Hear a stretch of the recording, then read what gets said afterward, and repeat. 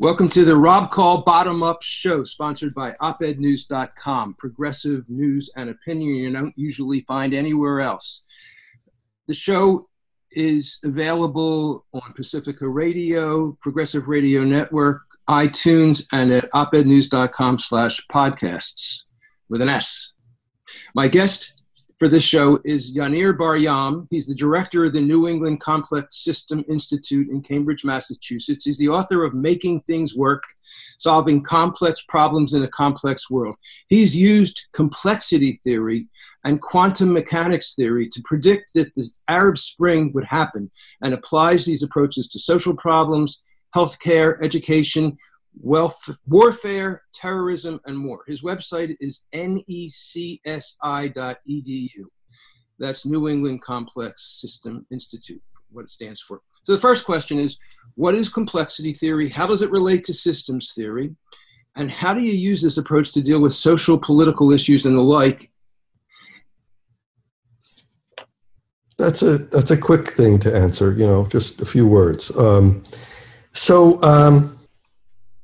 Where should I start? So systems theory is kind of a part of the roots of complex system science. For me, the real core of what complex system science is about is kind of the mathematical shift from the assumptions of statistics and calculus to methods that can help us understand the way dependencies arise in a system and their implications for the behavior of the system. Because statistics has an assumption of independence, and correlations are really a very poor way of understanding dependencies. Calculus assumes smoothness, and so it cannot describe sharp transitions. And together, they actually form a self-consistent whole that is the root and really the basis of much of scientific inquiry. They're extremely powerful tools. They've advanced us very far. But at some point, we need to include dependencies. And the existence of new mathematical tools that enable us to treat dependencies is where complex system science takes its foundation. Now, when you refer to dependencies, you're kind of talking about connections, you're talking about interdependence, you're talking about relationships. Yeah. So my understanding of systems theory is that it has replaced in modern science the more Newtonian, Cartesian, atomistic, mechanistic model, because it uses those connections and dependencies, interrelationships, to explain things that cannot be explained without considering them. Right. I mean, in the real world, things depend on each other, and not in simple ways. If it's a simple way that they depend on each other. So we say, well, here, A depends upon B in this specific way, and we're kind of done. But if the dependencies change, if the way that the dependencies take place involves lots of different things going on, and somehow collective behaviors arising, like mobs or traffic jams or panics and so on, the traditional tools are just not well suited to it. And that would also include like ecosystems or like a complex organism. Absolutely. Yeah. So it turns out that So when you look at the traditional tools, you think that you can just push them a little bit more and a little bit more and a little bit more, but actually it turns out that there is a breakdown of those assumptions at a very particular place. And this breakdown was realized in the context of phase transitions in materials, in physics. So when you boil water, it turns out that you can actually make a very specific prediction. There's a point where the water to vapor line ends at high pressure and temperature. And you can make a prediction for the behavior of the discontinuity and density at that point. It's a power law. The technical details are not that important, but you make a very specific prediction that the exponent of that power law is a half. So wait, just to be clear, what you're talking about is predicting when water is going to turn to steam? Well, I'm not predicting it. I'm just describing it. We know that we can measure that it turns into steam, right? It's just a transition that you can measure. But you measure the change in density, right? Because when water turns into vapor, it becomes lower density. Of course. And you can measure how that depends on the temperature. But you can make a specific prediction of how that dependency works. A prediction meaning you can write down a mathematical equation and it tells you how that works.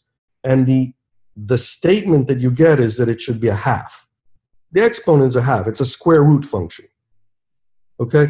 And it turns out that when you do the experiment, you get something like 0.334, which is about a third. Now, you can say a lot of things, but a half and a third are just not the same number. Right. So this caused a lot of problems in physics. And in 1970, Ken Wilson figured out the answer. The answer is that the material is kind of fluctuating at all scales. And this fluctuations, because they happen up to the macro scale, you can't assume that the material is smooth, and you cannot assume that there's an average density that's actually the right variable to describe the system. And because you're using the wrong variables, your equations, the equations are wrong because you're actually using the wrong variables. Put that in plainer English. What happens is that you have to kind of zoom in and see more detail and zoom out and see less detail and use that to figure out what's going on in the system. So and the existing scientific model doesn't do that? The old statistics and calculus model doesn't do that. Keep going. So you have to use this totally different way of thinking. It's not just it's the math that changes, but also it's just the way of thinking that changes. Now, you've said that in today's world, no single person can deal with the problems or the complexity of our modern world. How does that relate to what I've just talked about? Pardon me? You want me to tell you how that relates to this, what we're talking about? That's my question. So here's the thing. When we look using statistics at the world, we kind of take an average. Okay? And we say, the person has the average height of people is this average, or the average wealth of people is this average, or the average income, or whatever. I mean, these are averages. But the world doesn't work just according to averages. There are lots of differences in different places about what's going on. Wealth is not homogeneous, and it's changing. And it may depend dynamically on what the markets are doing, and all kinds of other things. So if we want to describe what's happening in the world, it turns out that there's more stuff to talk about the world. But, and this is the key, if we described all of the detail that's happening in the world, we would never be able to get anywhere. So the trick is actually to figure out what are the things that are actually important. And there aren't that many of them, but there are still so many of them that one person is not going to be able to figure out everything that's going on. So if one person can't do it, how's it get done? So you're already kind of going to the punchline up front, but that's okay. The punchline is that we do it together. Okay. We create it together and we respond to it together. Ding, ding, ding, bottom up. That's right. That's the punchline. The punchline is that it's the collectivity of humanity creates the complexity that we're encountering. And it's also necessary for that collectivity to be able to respond to it when there are challenges. Now, challenges are everywhere precisely because of the fact that we're so connected to each other. So remember, I said that things are connected to each other, and that somehow has something to do with the need for complex system science. And complex system science is able to understand kind of what are the things that are really important. And so we can put all that together and say, the world is connected. Because it's connected, something over here affects something over there. We lost him, bumped out. Usually what happens when we get that is I keep talking and he signs back in. So hopefully that will happen.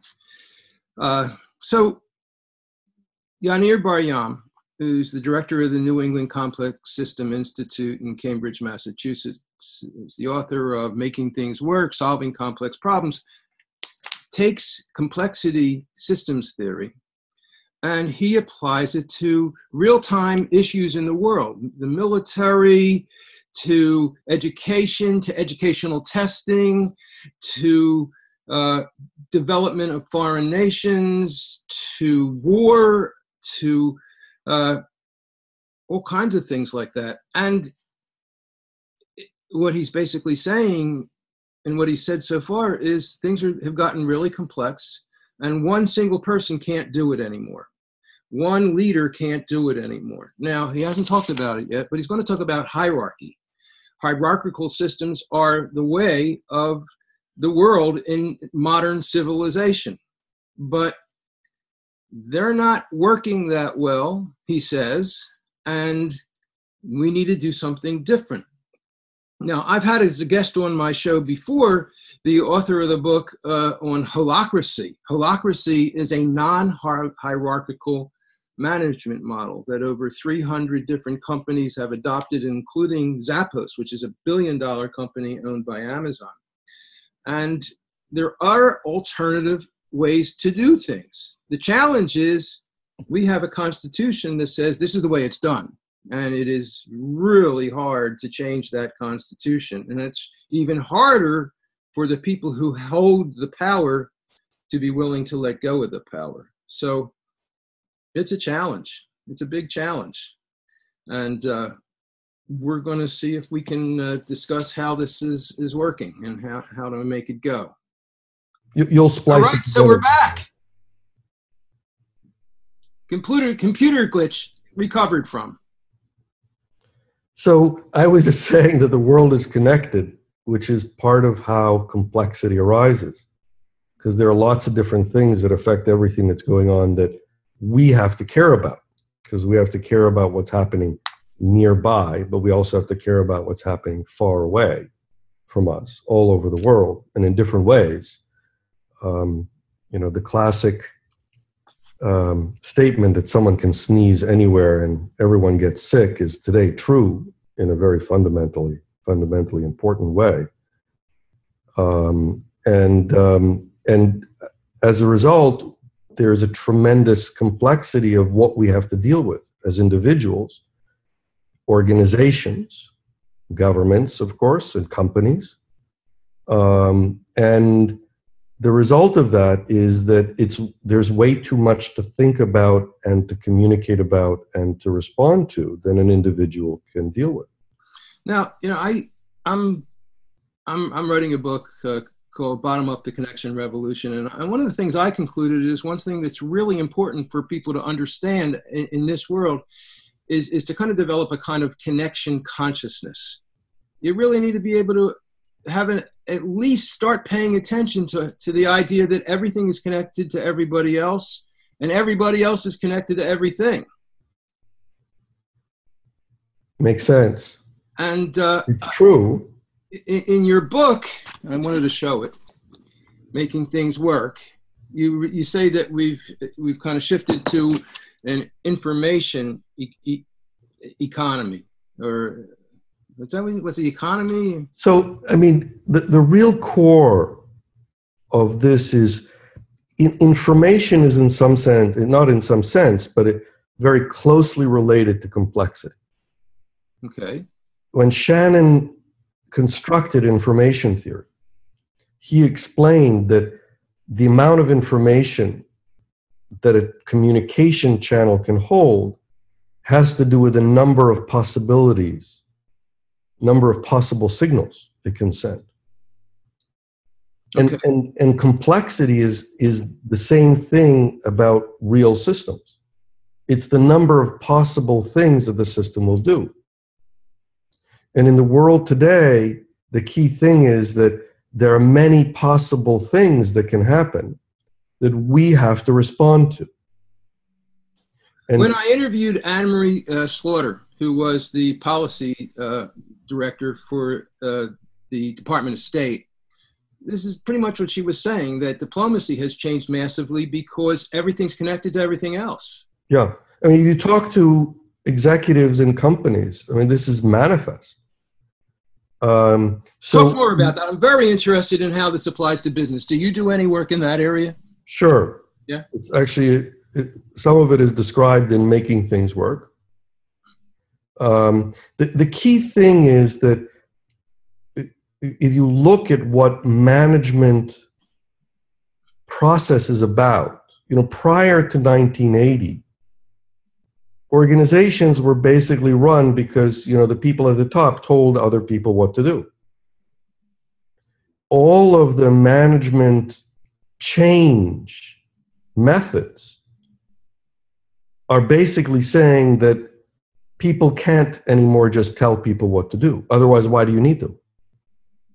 So quality management, re-engineering, performance organizations, all of these ideas about how to change organizations are really about distributing control, because a hierarchical organization is fundamentally limited to the ability of the individual at the top to communicate with everybody else in the organization that needs to coordinate with each other. Now, I have this theory that hierarchy is really something that became dominant with domestication of animals, land ownership, staying in one place, and the development of civilization.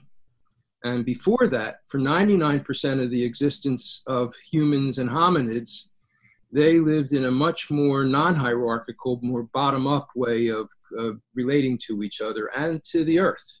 So on a small scale, local organizations, they could be anything. I mean, maybe they're hierarchical. There's a gang leader or a tribe leader that told everybody what to do. Maybe, or maybe they didn't. But the main thing is that they didn't have any large-scale collective behaviors. Large-scale collective behaviors. Behaviors, right? The local tribes weren't connected to other tribes in other places. So what are some examples of contemporary large-scale collective behaviors? So, but give me just a moment. The transition that happened with ancient civilizations, with Rome being kind of the prototype, if you will, was to create large-scale things. Right? It's large-scale, the roads of Rome, or the armies, or the slaves, or the mining operation. All of them were large-scale. They're large-scale at the scale of civilization today. They were huge. But they could be controlled hierarchically because they were relatively simple. Okay. So as long as there is a sufficient simplification at the largest scale, then one person can tell everybody what to do. And they can have deputies that take over pieces of the picture, right? But at their level, it has to be simple enough for them to receive all the information that requires the decision, and to tell everybody that needs to know what to do.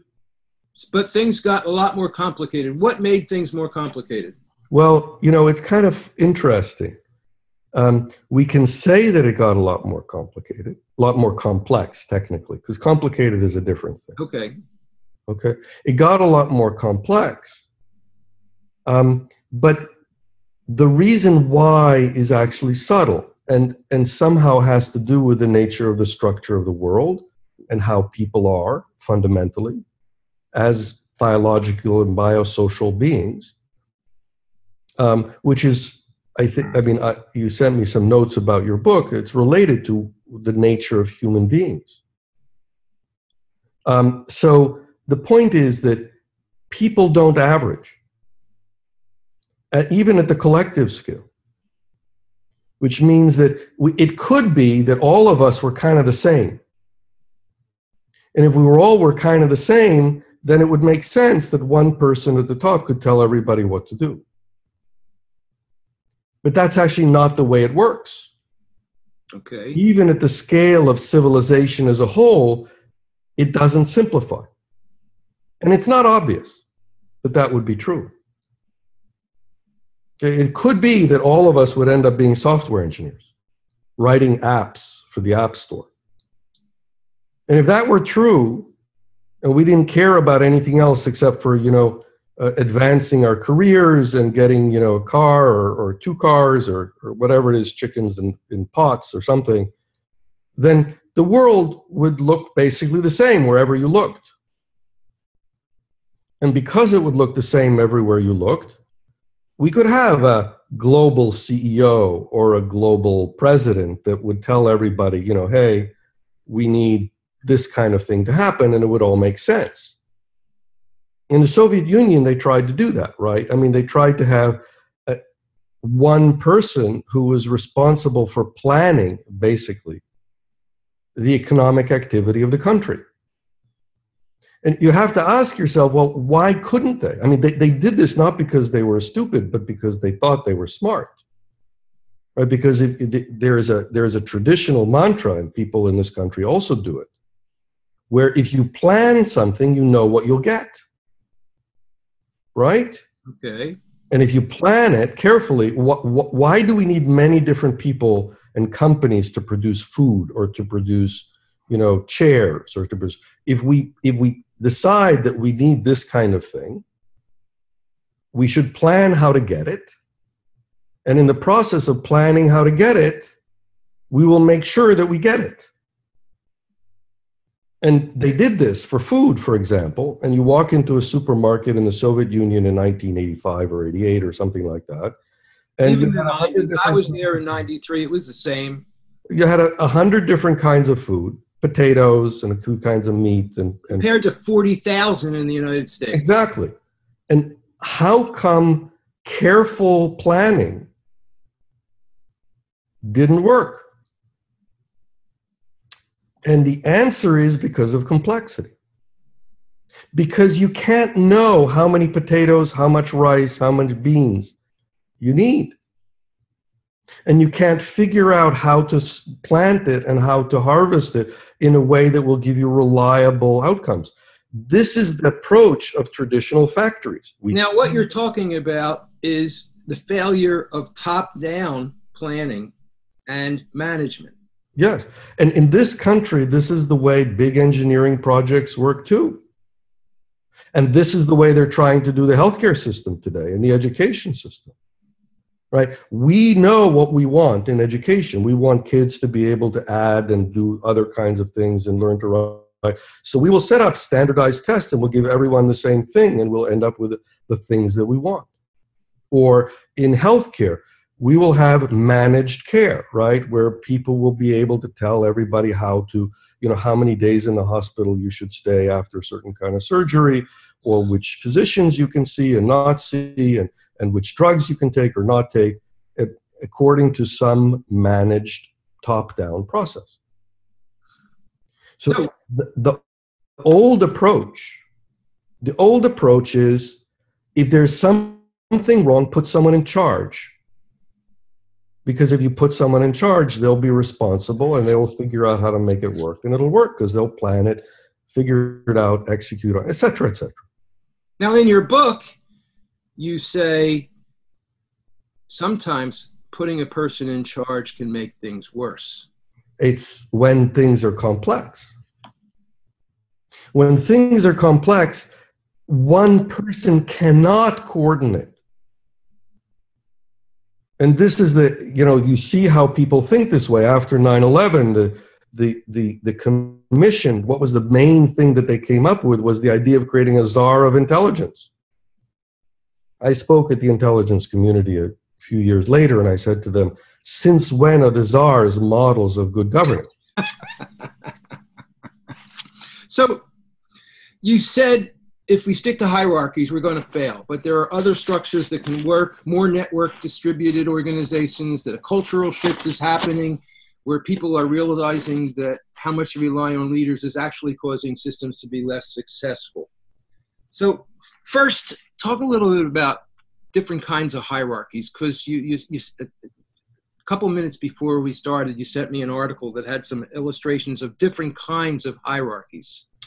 So in that case, it's not, I mean, there are different concepts of hierarchies altogether. What I was just talking about is you have a simple hierarchy is where you have no lateral communication. So if you have a coworker in your group, you're not allowed to talk to them. You have to talk to the boss, and the boss tells you and your coworker what to do. And if you want to talk to the guy down the hallway, you have to talk to your boss. He has to talk to his boss. That boss has to talk to the boss of the guy down the hallway, and that guy has to talk to the guy down the hallway. Right? Okay. That's a hierarchy. That's a simple hierarchy. Now, today, and even many years ago, there's lots of lateral connections. So the question is, can you understand what functionally is the nature of hierarchy? And the answer comes down to a very basic statement. I'll just say it. To the extent that one person is in control of the collective behaviors of an organization, to that extent, the collective behavior of the organization cannot be more complex than that individual. It's a pretty big limitation. And, I mean, years ago, this was okay. The real problem is that the environment became complex. And the trick, and this is Ashby's law, I mean, I'll paraphrase it, your organization has to match the complexity of the environment that you live in. So if the environment is complex, the organization has to be complex, and one person is only a certain amount of complexity. So if it's not, and if the organization does not match it, what happens? Failure. I mean, that's the nature of what the point is. The organization fails. But the fact that a hierarchical organization fails doesn't mean it turns out that all organizations fail. So what are the alternatives? Well, that's where what you call bottom-up or distributed control organizations come in. Now, that term, distributed control organizations, could you get into that a little bit? So the basic idea, you have to think about it from the point of view of, let's give an example, like your brain. There really isn't a particular neuron that's telling all the other neurons what to do. Right? Each component, each neuron can be much, much simpler than the whole thing, and the system can still function. Now, to say that is kind of nice to be able to say that can exist. But if you wanted me to map out for you exactly how to put it together, well, that's the whole point. It's highly complex. And it requires a matching. And this is a fundamental statement. You have to match the structure of that distributed system to the environment. A hierarchy is kind of one size fits all. That makes it easy to do. I can teach you how to make a hierarchy.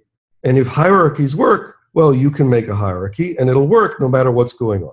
That reminds me of the story of the guy who loses his keys and he's searching under the streetlight and somebody comes up, "Can I help you? Where were you when you dropped your keys?" He goes, "Oh, I was over there."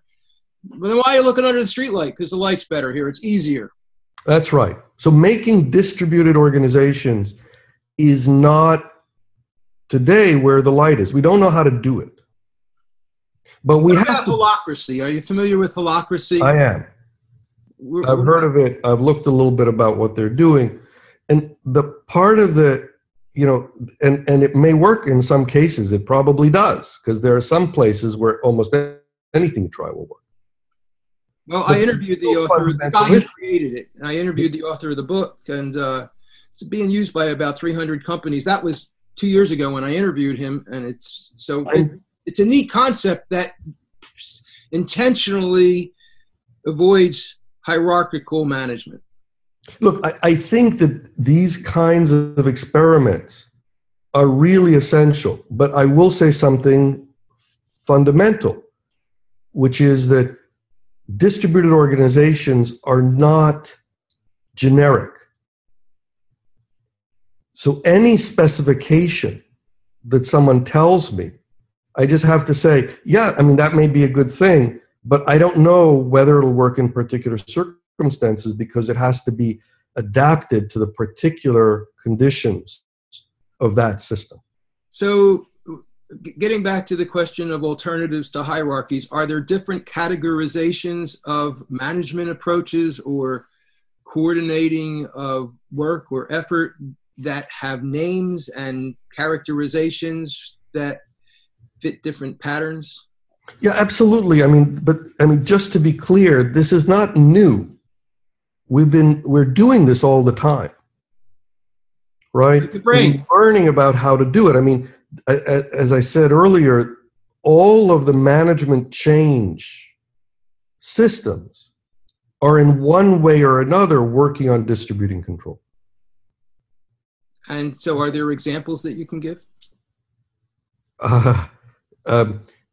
Any of the examples, right? Total quality management, re-engineering the organization, knowledge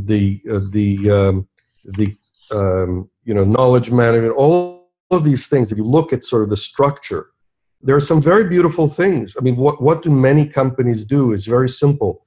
Instead of having someone at the top telling people when to produce something, when something goes out the door, they build the next one.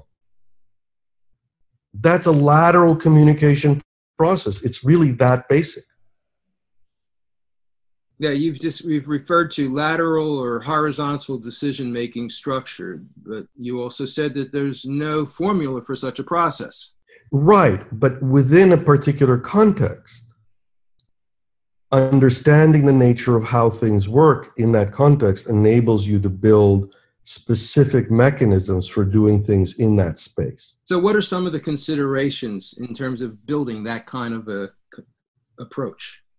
Well, one of the key things eventually, and people figure out them in specific contexts, but one of the key and fundamental issues is, in fact, that the thinking it through is not enough.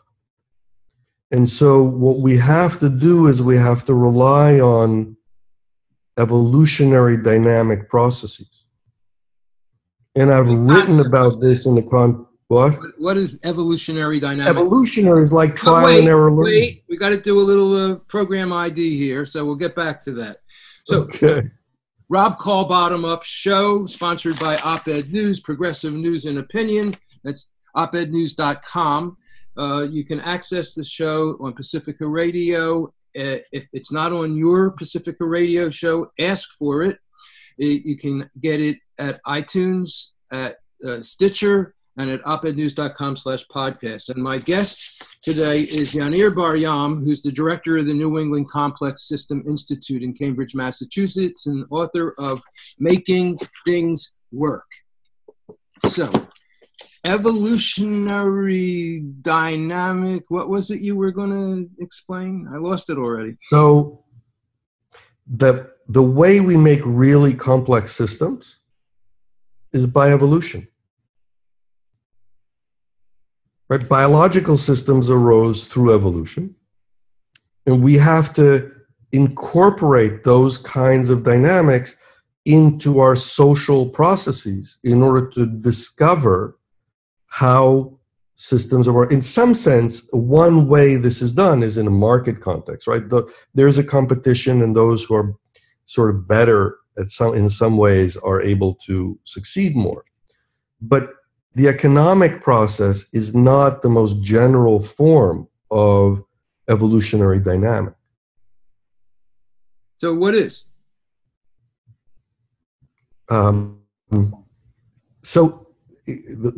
Some form of evolutionary dynamic where there is a process of progressive selection, there's a replication with variation, and selection with competition. No, it's interesting.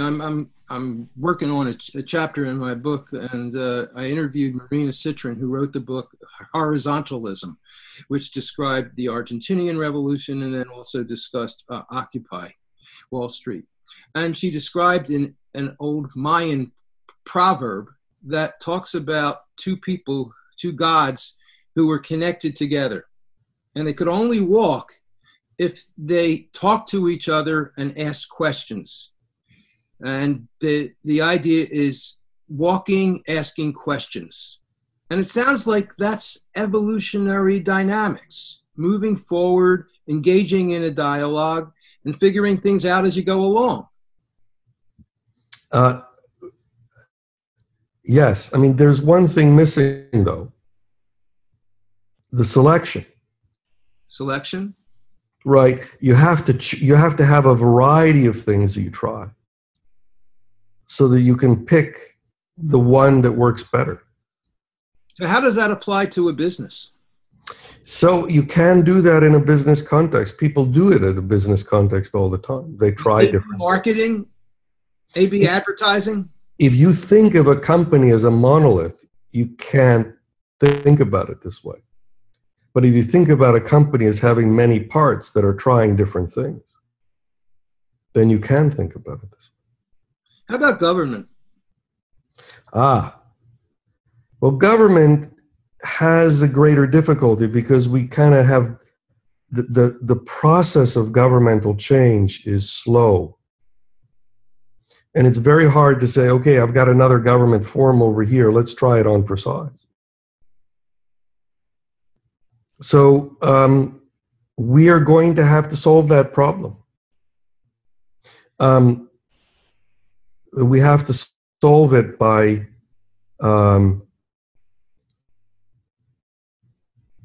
creating new systems that work better. So the revolution that's going to happen, it's not going to be, a violent revolution where we take over the government and put somebody new in power.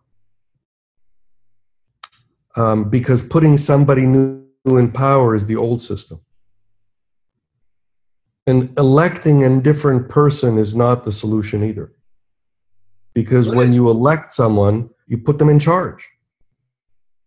And putting someone in charge, it's too complex. So we're progressively disappointed in government. But the bottom line, it's not their fault. It's just that it's impossible to figure out what the consequences of what they're doing is. So it gives me a couple of thoughts. One, the way that these kinds of evolutionary dynamic experiments happen, where they're more likely to occur and be tested out, is at a smaller, more local level. Yes, absolutely. If you look at single payer in Canada, it started in one province and it quickly spread. And I think that that's probably the way that these kinds of changes in government are going to happen. I'm pretty involved in the public banking field. There's one in North Dakota, but there are a lot of people all over the country trying to get cities and counties and states to do it too, because it could be the solution that saves them from running out of money, that they're really just handing over to big banks to manage their money. So there's that. So what's been happening is economically also there's been progressive aggregation that is eliminating diversity and experimentation. That's worse. That makes things worse, right? Exactly. And notice that it's eliminating the very strength of economic system. Exactly. Yeah, we're eliminating. We've been eliminating the core strengths of our own economic system by aggregating things to the point where we have, either monopolies or quasi-monopolies across many different contexts. Why? Why does that happen? Well, because scale and monopolization matter for profits.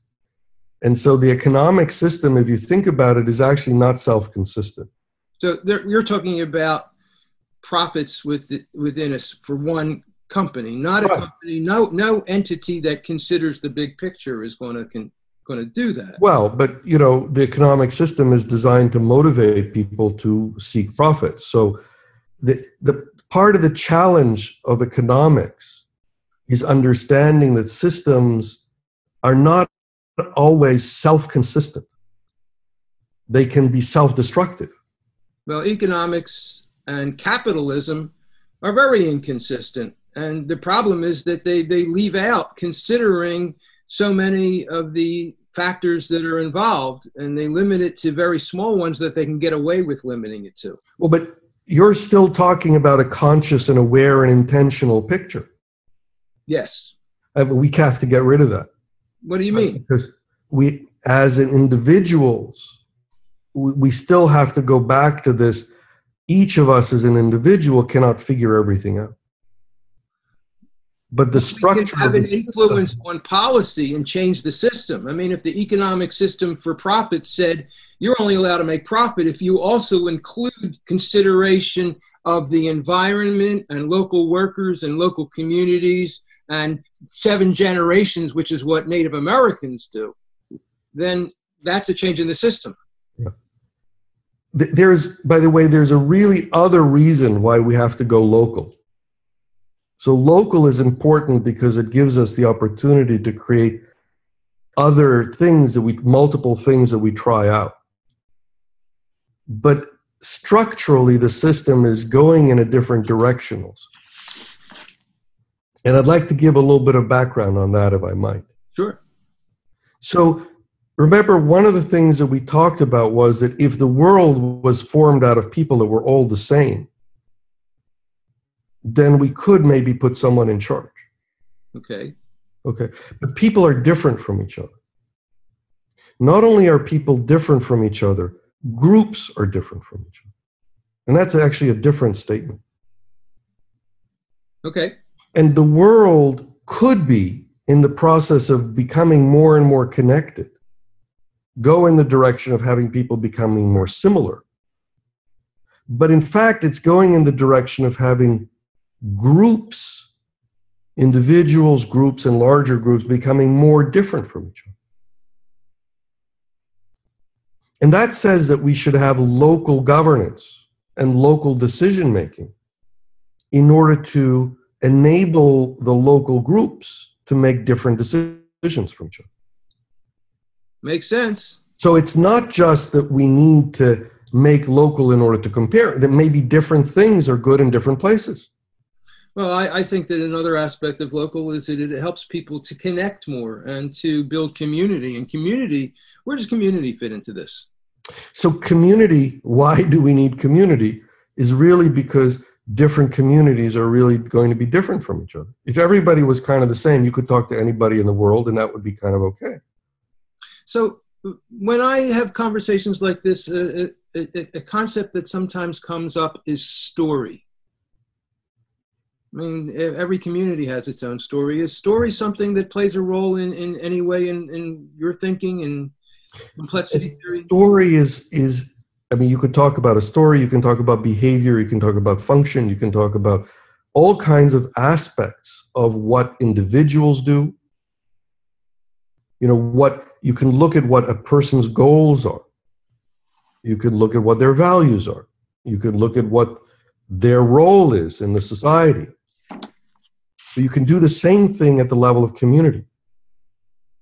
So in the US, there is a very great emphasis on individuals as the level of organization of the system. Individuals have autonomy and rights and so on, but groups are not as strongly recognized. But the world and the way it's behaving is that it's creating group identities. And the group identities are multi-scale, just like the boiling water that I talked with you about, that has many levels of organization in it, fluctuations at all scale. The world is kind of the same thing. It has many levels of organization in it. And so from the individual through several levels up to the global, we need to have various levels of decision making. And we have that in the United States, right? The federal government system, right? We have municipal governments, we have county governments, we have state governments, we have federal government. But recognizing that the reason that we need local governments is because of differences in decision making. And those are meaningful in terms of differences in values, is something that we struggle with. But the world today is moving in a direction that really doesn't allow us to ignore this. So I've got a couple more questions for you. I've had conversations with people who have grown up in this top-down culture that we've had. They think differently than young people. I think that since people born after 1980 have been marinated in the internet and smartphones, and it's a much more bottom-up culture, and they see the world through a more bottom-up metaphoric set of filters. And I think that the top-down filter includes a lot of authoritarianism in it. And I think that people think that way now. You've written and spoken about how people have to change the way they think, the way they see the world. Talk a little bit about how that has to change. Well, it starts from people in their local, how they interact with people around them. The old picture, if you look at any book, is a heroic picture of an individual accomplishing great things. The new picture, if you look at many TV shows and so on, you will see teams. Yes, absolutely. Multiple individuals that work together in order to achieve great things. And even kids, they're assigned to be working in groups where the group gets the grade, even if one kid is a slacker and one is a genius. It's the whole group, and they have to work together, and that's part of the skill set that they've got to develop. I wish people understood it as well as you say it, but much of the time today, it's still each individual is supposed to somehow gain his individual autonomous skills. And what you're talking about is the beginning of a transition. Well, what do you mean by that? Go into that. What's the beginning of what? The transition to what? To collectivity, to teams at all scales. Where do you see it going? Where does collectivity go if it really evolves dynamically in some positive ways for the future of humanity and civilization? So complexity is a very difficult thing to deal with if you have to deal with an environment that's more complex than you are. But complexity is a good thing if it's on your side. If you and your friends and their friends are working together, then your collective complexity, if you're doing a good job at it, will enable you to solve incredibly difficult problems. And the complexity of the environment doesn't have to be a little bit more than an individual. So say in 1980s, the complexity of the environment began to be more complex than an individual, and that's why we started to have the transformation of business and society in the way that we're having now. Okay. By now, the complexity of the environment is higher, much higher. And so it's much more obvious that as individuals, we suffer from going it alone. What are some of the parameters of the complexity that have increased from 1980 until now? I'm sorry? What are some of the parameters of the complexity that have become increasingly complex from 1980 until now? Again, it's the global interdependence. It's the way many things, anything that you do is influenced, and the success of anything that you do, whether it's where you live or what job you choose or who you choose to interact with, how well that will suit you depends upon lots of things that are going on in the world. So it's the connectivity. Yeah, it's still the connectivity. Okay. Give us some hope. What is some hope that comes from your work? So my work is basically positive. It says that the fact that the world is becoming more complex is a statement of success. It's the success of our working together, creating these dependencies between us. The problem is that in the transition, as we become more complex, during the transition, we can't deal with things. The complexity is a driver of the difficulties that then creates the solutions that enable us to deal with the problem. So when I first wrote about it, I was less sensitive to the fact that we would have global crises like the financial crisis and the food crisis and the Arab Spring and the Ebola epidemic and so on, because I was so pleased with the fact that we're becoming complex and coordinated, and we're going to be able to solve all kinds of complex problems because we can do that. So this is the Rob Kall Bottom Up Show, sponsored by opednews.com, available on Pacifica Radio, Progressive Radio Network, opednews.com/podcasts, and iTunes. My guest for the show is Yaneer Bar-Yam. He's the director of the New England Complex System Institute and the author of Making Things Work, Solving Complex Problems in a Complex World. And we're talking about why complexity theory gives us hope. And the answer is because we are becoming interdependent, because we're working together, we are going to be able to solve all these complex problems.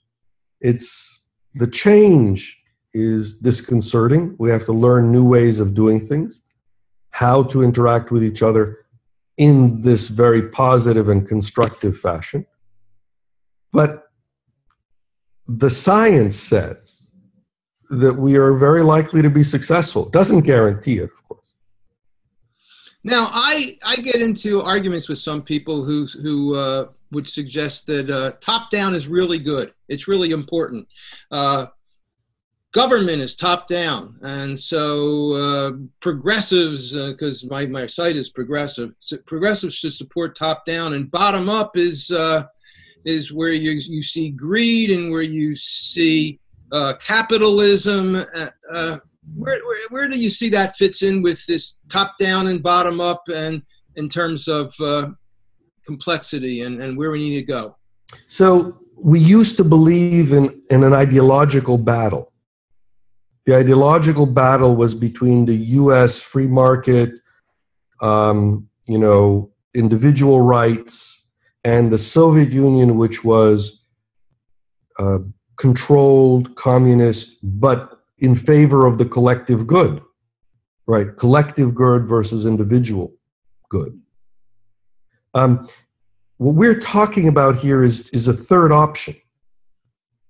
It's neither of those. It's about a complex collective of diverse individuals collaborating to achieve collective benefit. It's just a different thing. And I think communism and capitalism, they're both pure concepts that don't really exist either. They're fake, really. They're caricatures, surely. Yes, that's a good. They may be caricatures, but they are things. And without understanding the reason for different systems, my answer would be, either of them might be okay for certain solutions to certain problems. And in fact, maybe they will continue to exist in part of the world. But what the world is doing, and I can say this in a pretty strong way, is becoming a complex organism, like a biological organism. And the biological organism that we're becoming is more complex than we as individuals are. You talk about human civilization being a kind of an organism.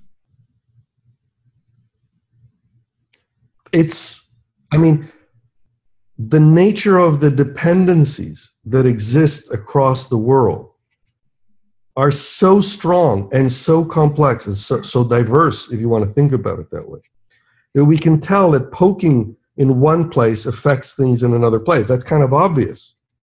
But that's really the trait of an organism. It's not even the trait of a simple organism. If you do that to a plant, you can cut off a limb and the rest of the plant doesn't care. But if you do that to an animal, the animal cares. And so human civilization is more like an animal than like a plant. And that's saying a lot about the nature of what human civilization is. When I started thinking about these issues, and this is almost 30 years ago, this was actually what I wanted to think about. Try to understand, what is human civilization? How can we think about it as a system? Is it like, grass, or is it like a frog, or is it what kind of thing is it? And the answer answer that shows up after you do the analysis, if you will, is that human civilization is kind of an animal, but it's an animal that is more complex than a human being at its scale. So we think of human beings as kind of being the most complex thing around. But human civilization at its scale, so if you were to look at the world, like just like you look at me in the face, so to speak, what you would see is an organism that is more complex than you are. That's pretty astounding. The biggest living single entity organism is a mold that covers acres somewhere. Well, my answer is we are that organism. It is us. So how has civilization evolved dynamically from its early beginnings to where we are now? So the process that we observe is a process of progressive development of dependencies and larger scale behaviors, but also development of more and more complex parts, more and more complex interactions. So there's big stuff that happens. It's like,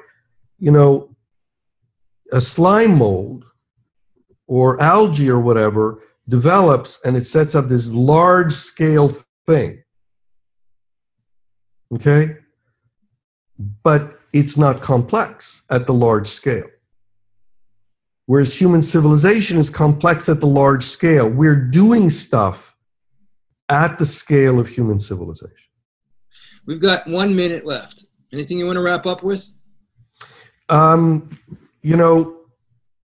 Thinking about these issues, the big picture of what's going on Earth is a lot of fun. The challenge that we face is a challenge from the individual all the way up to global. Each of us has to find a place. And it's very disconcerting today because of complexity. But understanding that this is a positive thing that we're engaged in, maybe it'll help people overcome the local challenges. All right. The Rob Kall Bottom Up Show. I've been speaking with Yaneer Bar-Yam, the director of New England Complex System Institute. His website is NECSI. Check out me at robkall.com or iTunes. Pacifica, thank you.